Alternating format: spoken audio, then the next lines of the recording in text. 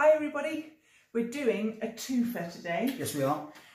Because there's two of us, and also because I'm going to put this up on my Pins and Needles podcast channel and on the Dave's Gym YouTube channel. Dave of Dave's Gym. Dave of Dave's Gym. It's linked down below, so if you struggle to find it, just check the drop down box. I don't know, because Dave and I are sat on an angle, I'm not sure if it's going to struggle to autofocus, or maybe it's just Dave's t-shirt baffling the camera. What? It's got eyeballs. Eyeballs. I forgot to get my cup of tea, so you tell the lovely people what we're going to talk about while I go and get a nice cup of tea. We're going to talk about today things that you can use to distract yourself, particularly things you can listen to. So today's going to be about podcasts and audiobooks and things that you can use to entertain yourself whilst either just chilling out or by doing something else. I use podcasts all the time to distract myself from the mundane of washing up the dishes, tidying up the house. It's a nice little distraction. So yeah, today's all about being distracted. This might be a slightly longer than usual podcast. We have a tendency to waffle. That's true. And we have opinions. Mm-hmm. And mine are right. Well, I don't know what yours are yet, so I'll have to wait and see. Almost doesn't matter. So you've got a top 5, haven't you? Ish, and I've got a 1, 2, I've not 3, counted. 4-ish. I've not counted. If this gets too long, I might have to split it in half, but we'll see. Okay. We'll see. Part 1 and possibly part 2. Part 2. Anyway, what's number 1 on your list? Are these in order of preference? No. Or is this just 5 things? In no particular order. I think I'll start off with ones that are fitness related. So I'm talking about podcasts now, not books, not audiobooks, but just straight podcasts. I obviously live in the fitness industry almost 24/7 up until recently. My tea's cold. Yeah.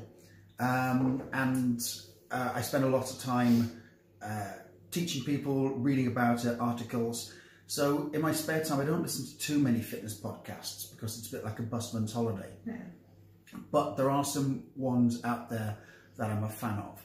And it's more to do with the people that do them as opposed to any new dazzling insights into fitness and diet. However, if I do want something that's quite cutting edge and new science based, there's a chap called Ben Greenfield who's got a podcast. I think it's called the Ben Greenfield podcast or something like that. And he is he terms himself as a biohacker. And a biohacker is someone that's looking for shortcuts to have a sort of minimum effort for maximum effect. So the best way to train. You know, what's the minimum effective dose, which is something I'll get onto later. What's the least you can do for the most amount of benefit? What are the best foods to eat to give you the most amount of nutrients? And so he's interesting and he's a great self-experimenter. So he'll sort of do all sorts of things to himself in the names of science and trying to prove his stuff. I'm selective with his stuff. I don't listen to it every week, but that's one of my fitness ones. I'm going to keep going the fitness one. That's called the Ben Greenfield. Ben Greenfield Fitness Podcast thing. If I can, I will try and put links to these down below. But I use Podcast Republic app. You use iTunes. Do yeah, you? Whatever's on the phone. So I don't know if I can find those on an actual computer, but I'll try. And then the 2 other ones I listen to are quite close related. There's one I listen to called Starting Strength. Which I think might be Mark Rippetoe. You love Mark Rippetoe. I really do. Mark Rippetoe is like a 62, 63-year-old Texan. And he's as strongly opinionated as you'd expect him to be, a cantankerous old bastard. And he, the way that he teaches the basic lifts is how I teach the basic lifts. And I am very heavily influenced by him and his methods. So everything I do towards my clients has got, at least in part, something to do with Mark Rippetoe's teachings. But his podcast is great because he's just got one of the best voices for radio ever. Yeah. And he talks about fitness in a very low going to say a nasty word, bullshit sort of way. He doesn't faff around. He sort of says it as he sees it. And whether you agree with him or not, you definitely know what his opinion is. And then a spin-off from that, a guy that used to work for him has got his own podcast and fitness company called Barbell Logic. They go for a deeper dive into the trainings for strength and conditioning. But it's broadly the same sort of thing. But out of those three, my favourite, Mark Rippetoe, Starting Strength. So that's the name of his podcast, and the other one is Barbell Logic. Barbell Logic. A bit of a deeper dive for the guys that are into their strength training and sort of want to take to the next level. He's got a very interesting take on something I've been interested in forever, which is the minimum effective dose. What's the smallest change you can make to your current lifestyle to have the biggest net benefit? Yeah. And for most people, I would say strength training. Just do that. Yeah. Okay, my next one. I was watching Amy of the Stranded podcast this morning, and she reminded me about cabin pressure. If any of you are British, I don't know how far cabin pressure got abroad, but it's a BBC Radio 4 comedy. What's the radio equivalent of a sitcom? Well, it's a sitcom. It's a sitcom, but on the radio. Yeah. And they stopped making it quite a few years ago, but it's an absolute classic. And it's a comedy set in a private chartered aircraft, and it's about the crew that run it and the scrapes and the mishaps they get into. And it is achingly laugh out loud funny. If the dog barks, that's because the postman's coming. And it stars Benedict Cumberbatch. He's leaving us a parcel. It stars Benedict Cumberbatch, John Finnemore, who's the writer, Stephanie Cole, and somebody else. Oh, I mentioned his name earlier on. John Finnemore, Stephanie Cole, Benedict Cumberbatch. Great British actor. The older chap. The older chap. I can't remember his name, but anyway. So it's not on the radio at the moment, but I think you can buy it from iTunes and possibly through Audible as well. So I'm definitely going to treat myself to Cabin Pressure. And John Finnemore, who was the writer, has also done a spin-off, and he's doing daily vlogs on YouTube called Cabin Fever, and it's as his character, which is Martin, isn't it, in Cabin Pressure. He's an idiot. I haven't started watching those yet, but that's my plan for my knitting break this afternoon. So definitely Cabin Pressure. Yeah, genuinely crush your car funny. Yeah. You might have to come with a warning for when you listen to it. Very, very good.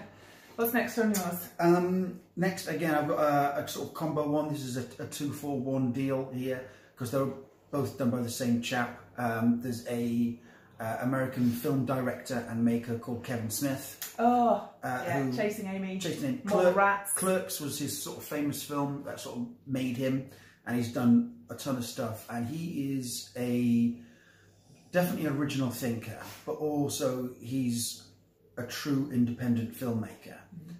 He did make it big and did do some bigger budget films for large studios, but at his heart he's an indie filmmaker. And he was one of the first people to get into podcasting.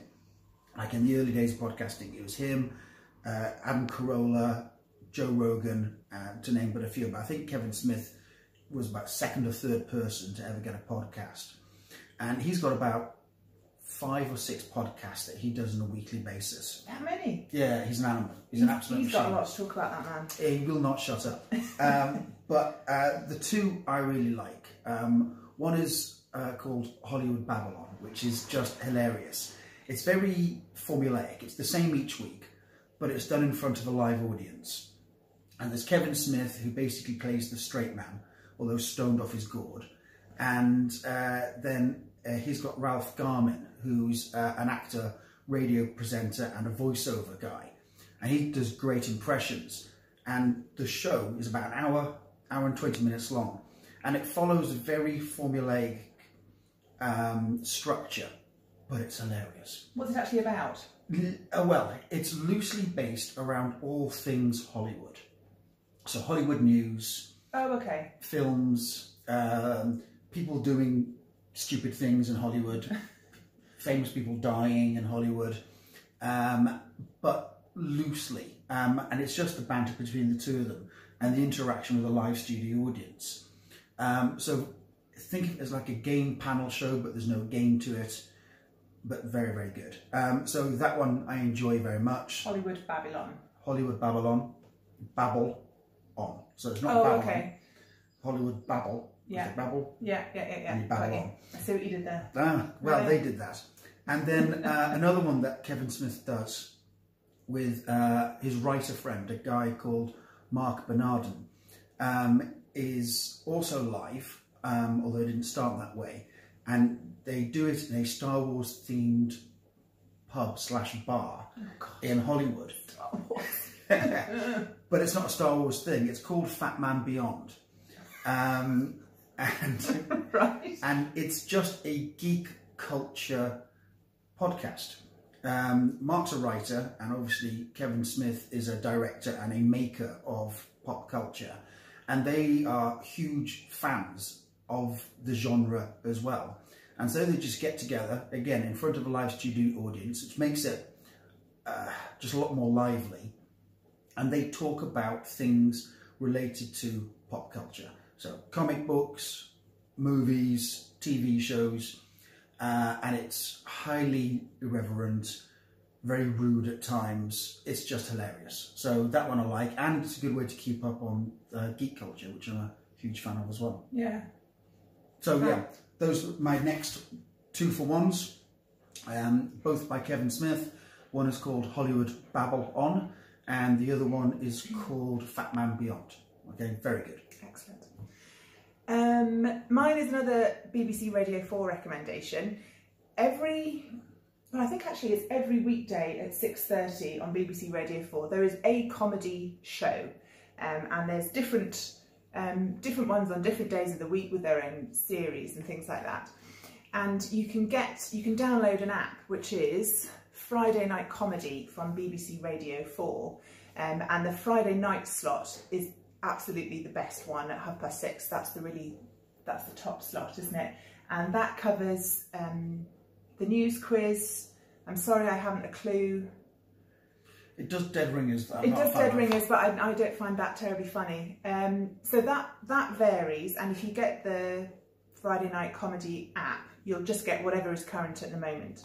My absolute favourite is the news quiz. Oh really? For me, it's sorry, I haven't a clue. Oh well, I'm torn because Jenny and I went to see I'm Sorry, I Haven't a Clue live. And you nearly died. I nearly died. Honest to God. I think it was for Christmas. Jenny was going with her mum and asked if I'd like a ticket for my Christmas present, and I said yes. And if you give, the St David's Centre in Cardiff is just a big auditorium, so there's concerts and plays, so it's a massive venue. And when we went in, we were all given a kazoo, and I just knew. Anyway, I'm Sorry I Haven't a Clue is another good one, but my absolute favourite is the news quiz. So obviously topical events, mostly, I'd say it's about 90% UK focused, but they cover all sorts of silly things. And that one has its own extended version with its own podcast, and that's called the News Quiz Extra. So the show is usually half an hour, and the News Quiz Extra takes it up to about 45 minutes. And they have a host and then 4 participants, 2 teams of 2. And those participants vary, although there are a good few regulars. Susan Calman, Lucy Porter, who else comes on a lot? Jeremy Hardy is my favourite, unfortunately has passed away. But yeah, and they get, there's a lovely American comedian lady whose name I can never remember, but they do get, a good rotation of comedians through. So that's always good fun. And it's just them doing skits on the week's news. Loosely quiz formula, although this point system seems to be arbitrary.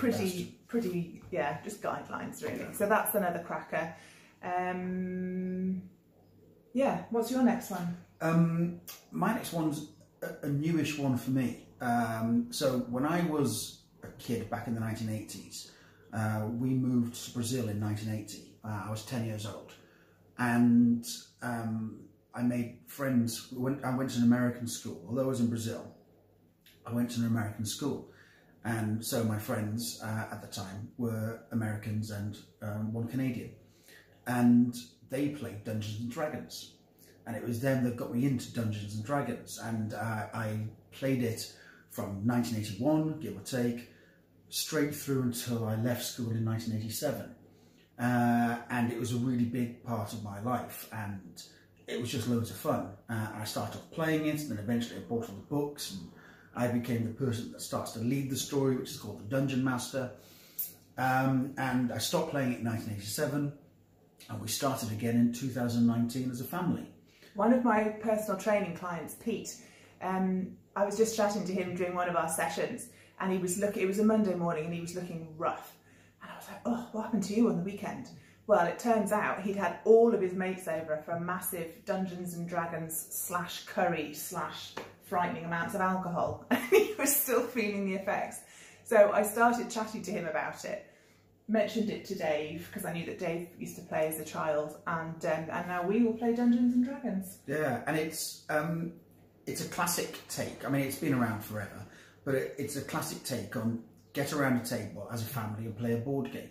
Except Dungeons & Dragons is not a board game. It's done by mainly imagination play, and then the probability of what happens is based on the roll of a dice. And it sounds complicated, and Zoe does struggle. Shut up, I'm learning. You're so bad, you're so bad. Roll the 6, the other 6. No, the dice with 6 sides in it. There's so many dice, and they all have a different number of sides on them. Yeah, but the 6-sided dice, that's the normal dice that you use in every game anyway. But it's lots of fun, and it's a great opportunity for the family to have 2 hours together, at least, sometimes even longer. And we're doing a thing together, and it's odd what comes out. What I like is that the way the game works is the characters play as a team. I have zero competitive spirit. I couldn't give a toss if I'm better than anybody else. I'm not interested in beating someone or winning. I just like the taking part. It drives him spare. He's the most competitive man in the planet. So, I mean, our kids are basically 16, 14 and nearly 13. And they have varying degrees of competitive natures as well. But all being on the same team, we're not pitted against each other. No, you're we're all working together. And Dave is the Dungeon Master who comes up with it. So I really like that it's collaborative and not about beating each other, because if you're playing it as a family and you've got slightly younger kids, you just don't want, you want everyone to enjoy it, and you don't want someone in sobs at the end. Yeah. So that might be me. It's just too much math. It is oddly emotional though. Recently there was a culmination to a big event, and Joss, who killed the dragon, she did, was actually in tears at the end. Yeah, she was absolutely thrilled. It's been a big build-up. She did really well. So anyway, so Dungeons and Dragons. Dungeons and Dragons. There is a Dungeons and Dragons. There's 4 million Dungeons and Dragons podcasts, because it really suits a podcast formula, which is press record on a device, and then for hours people just talk. But they come in varying degrees of quality. Yeah, quality. And the best, for me personally, is one called Critical Role, which is how many is there of them? I think there's 1, 2, 3. There's 6 or 7 professional actor / voice actors based in LA, and these guys are the highest quality. You know, all the anime movies that you might have ever watched that's been translated from Japanese, all the video games that you've ever played, these guys have played a part in that, as well as doing TV and movie stuff anyway. So they're top draw actors, and they are fantastic voice actors. And so the level of role play that they bring to their parts is absolutely fantastic, and they stay in character throughout the entire thing. And so Critical Role is a Dungeons and Dragons campaign that the current one is over 2 years long, and each week they put out a 3 to 4 hour episode of a bunch of mates around a table playing Dungeons and Dragons, and it's funny and it's emotional And the stories are really good. The stories so are really you get good. Caught up in it. And don't they have a YouTube? Don't they film it and put it on YouTube, or is that just absolutely, a live? yeah, they do that as well. Yeah, live shows. No, yeah, they do live shows, but all of their episodes get uploaded onto YouTube also. Oh, so they do both. So it's the same thing, but in two places. Yeah. Okay, that's good. Yeah. So Critical Role for your Dungeons and Dragons needs. Oh, there you go. My last one is actually another BBC recommendation. I love the BBC. I don't mind paying my licence fee. I'd pay my licence fee just for BBC Radio 4. But anyway, the main BBC radio app is called BBC Sounds. So you can listen live to the radio through it, or you can go back and find particular shows if you're after Moneybox or Women's Hour, whatever you like. But they do have a lot of audiobooks on there. So if you go into the app, click on the search function, it brings up lots of categories like comedy, drama, history, health, that kind of thing. Click on the audiobooks link, and there is so much good stuff in there. I just had a... Because I've got more stuff to add to this, so rather than me talking for the next half hour after you finish this, if you give one book recommendation and then come back to me. But I've got lots. Yeah, so have I. But I'm just going to say the thing. I'm not going to talk about them. You're not the boss of me. Well, right, so if you look in the audiobooks section, loads of audiobooks, stuff that I've earmarked that I want to listen to. They've got Hilary Mantel's book, The Mirror and the Light. They've got The 39 Steps by John, is it Buchan? B-U-C-H-A-N, Buchan. Buchan. And I'm a massive fan of Sherlock Holmes, and they've got The Sign of the Four by Sir Arthur Conan Doyle. So I will be listening to those. Okay, strap in. It's going to take a while. Bear in mind we're at 21 minutes already. Right, so I've not even covered podcasts, let alone audiobooks. So I'll go through these quick. There's one which is just, again, hilarious. It's called... You're smiling just thinking about it. It's called My Dad Wrote a Porno. Oh, I've been meaning to listen to that. And it's literally what it says on the tin. A guy finds out, a young man, I'm guessing his 20s, 30s, finds out that his father, now in his 70s, has wrote a porno. And it's terrible. It's absolutely the worst version of erotic literature you could ever find. And so him and a bunch of his friends, I think 2 other friends, sit around a table and they read it out loud. Oh, I don't know if I could listen to it. That would just be excruciating. So you're getting this interesting insight into what your dad... Oh, is it not just toe-curlingly awful? It is cringingly embarrassing, but absolutely hilariously funny. So you've got his aged dad's take on what is erotic, and read by his son, and it's absolutely brilliant. And so that's, well, the book itself, the actual porno, would be hilarious because it's so bad, but then read by his son and 2 of his friends who are just corpsing, laughing at times, is absolutely brilliant. So that's one.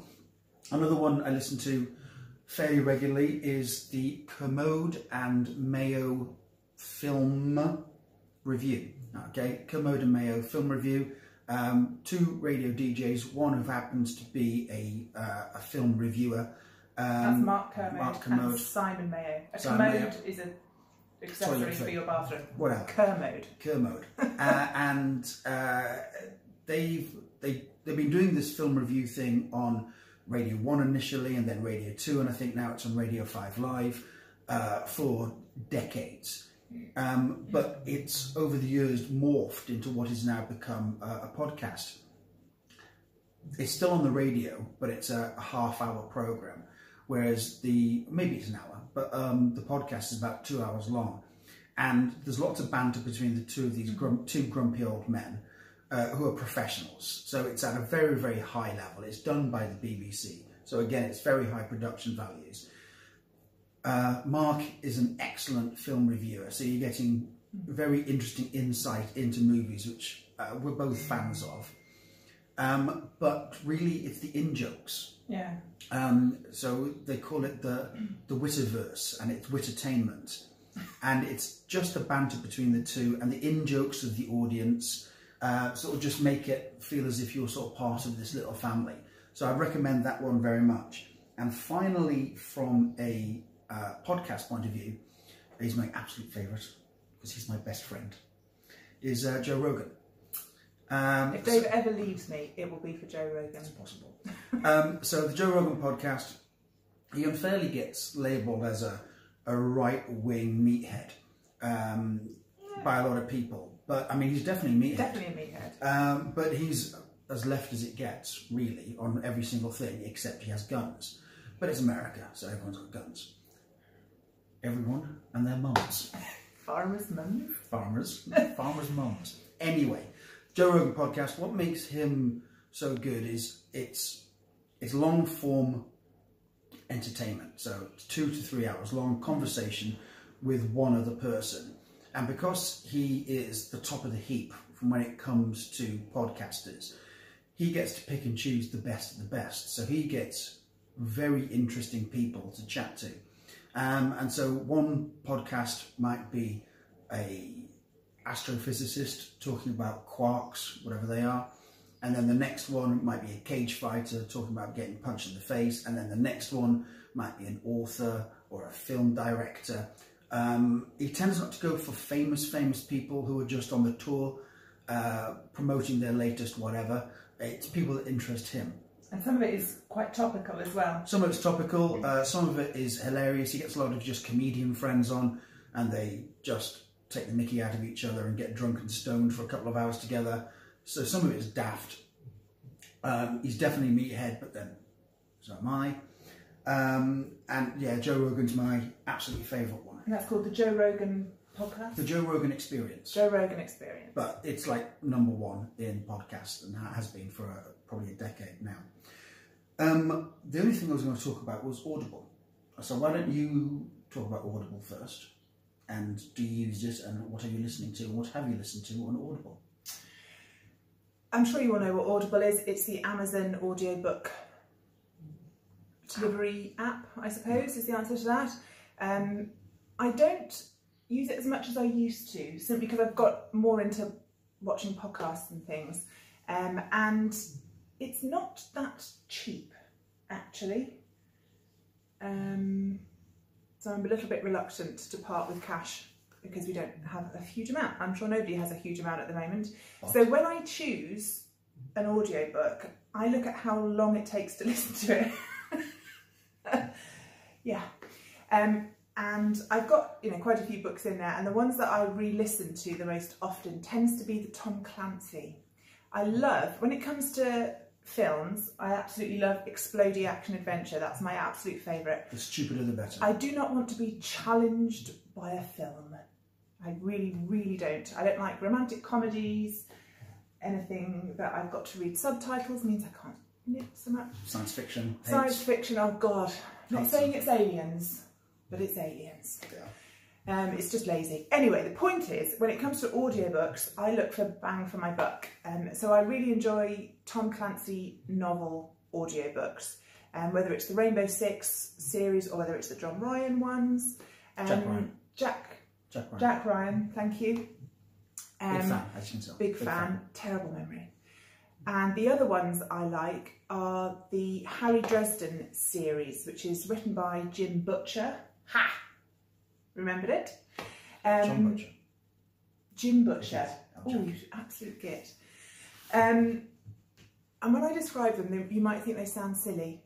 Oh, they are. They are silly. I'll give you that. Basically, it's all set in Chicago, and the main character is Harry Dresden, and he is the only professional wizard listed in whatever the American equivalent of the Yellow Pages is. And it turns out that there's a massive, lesser-known subculture of fantastical creatures, vampires, werewolves, shenanigans. And it basically follows his character and the scrapes he gets into. And the books are fantastic, the audiobooks are brilliant, and they are my favourites to re-listen to. Because I have a terrible memory and a reluctance to spend money on certain things, I do reread and re-listen to a lot of the same things. I'm more likely to re-listen or reread something than I am to buy a new one. I might be tempted if it's the same author or if it's the next one in a series I've already started, I'm fine with it. But yeah, I do re-listen to a lot of things. The Jim Butcher books are a bit like if Harry Potter was rewritten as hard-boiled crime fiction. Yes, that's true. Except Harry Potter is now grown up and a sort of badass. Yeah. Yeah, they're good, they're fun. I've read a couple of the books.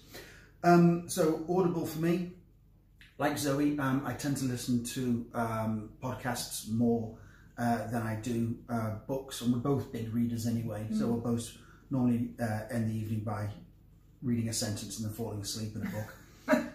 But this is what I'm listening to right now. So I'm listening to something called The Final Empire by an author called Brandon Sanderson. And it's a very clever take on the fantasy genre.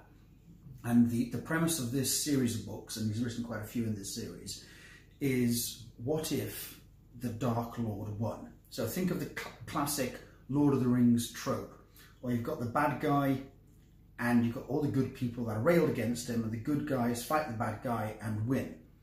What if the bad guy won and then ruled the earth for 1,000 years? What would happen then? And it's almost teen fiction, but it's not YA stuff. It really isn't, but it's kind of nearly there. I think it's because it's written quite straight. There's no swearing, there's no real sex in it.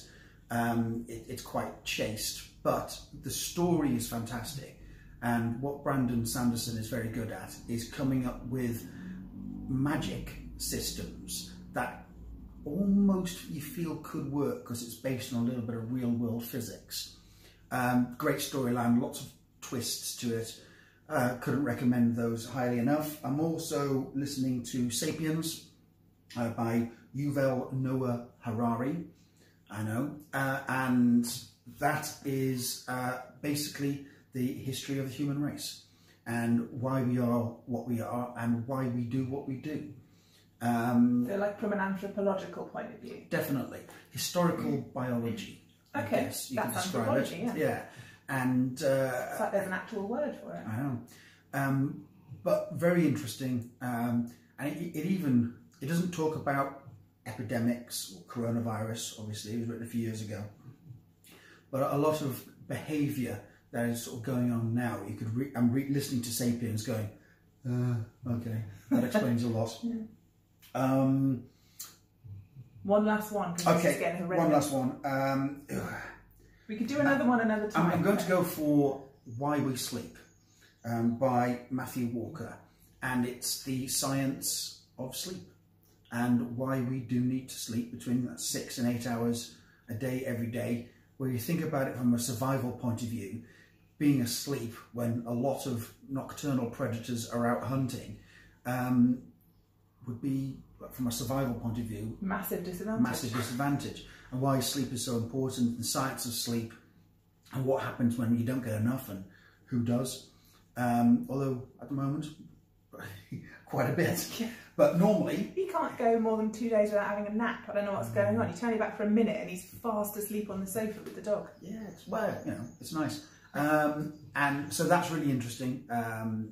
Why We Sleep by Matthew Walker. One last one, Player Games by Ian M. Banks. He wrote straight contemporary fiction, but he's also got a sci-fi arm to him as well, and it's highbrow, intelligent science fiction. For even people that don't like science fiction, she'd like it as well, because it's not about the science fiction, it's about big ideas and concepts in a framework of sci-fi. And in space. No. Okay, then. And there you go. Those are my Audible picks. And that's it, because we're at 34 and a bit minutes. There we go. Right, I will try and link to all of those things down below. If I can't find links, I'll certainly just write out all the titles so that you can try and find them. Mm-hmm. Let us know if you enjoyed this. This is a bit of a random one. If you did, we can do another one. If you didn't, we promise never to do it. We'll probably do another one anyway, because we enjoyed it. And it's easy. Yeah. Anyway, thank you very much for watching. Please give us a thumbs up, subscribe and like and clicky and all of the stuff. Buy us a coffee, please. Yes, thank you. Lots of people have bought me a coffee, which is lovely. Thank you, lovely people. Buy me one. I spent some of the coffee money that I was given on some needle felting needles for Jocelyn, because she broke all of hers and she wants to do some more needle felting, which none of the gym people will care about. Anyway, look after yourselves and we'll see you again soon. Bye. Bye-bye.